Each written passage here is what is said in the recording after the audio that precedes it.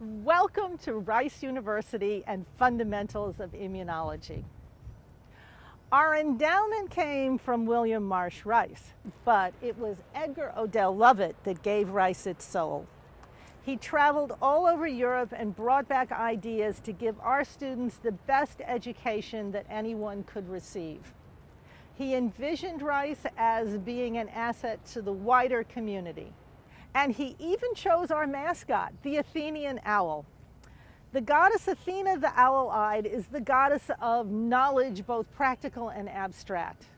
And immunology is something that I think Edgar Odell Lovett would have approved of.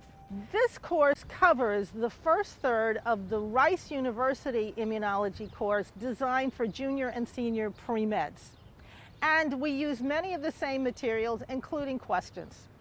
One thing that I provide for them and for you is a detailed outline of each lecture and copies of any figures that I use in the course of that lecture for which you might find a question on later on. Because the test questions aren't easy. We're going to be using multiple choice tests, something that international students refer to as American tests, but not all Americans particularly like them either.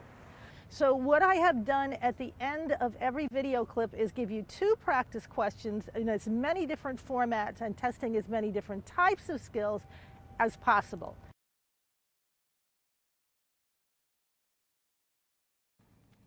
Another further warning, I have written multiple choice questions for both the MCAT and the GRE Advanced Test in Molecular Biology. So while you may get a few easy peasy questions from me that just require regurgitation, many of the questions I write require inference and application. There's a lot of terminology in immunology, but simply memorizing it will not get you through this course. So you have to be able to relate what goes on in one system to what goes on in another system.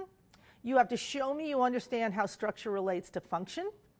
You have to apply the meaning of all of those terms to different situations, and occasionally I'm going to ask you to solve problems with basic arithmetic. So what I try to tell my students here at Rice is that if you see a question and do not automatically know the answer, you should not panic, and you certainly should not begin guessing wildly. Think about what you know and how you can use that knowledge to navigate the choices. Finally, I'm standing in front of a picture of Rice's Baker Policy Institute. An important thing that happens here is that people meet to talk about how to apply science to political recommendations and policy decisions. So, if you want to make the best use of this course, you should be prepared to apply it as new information becomes available. So let's begin.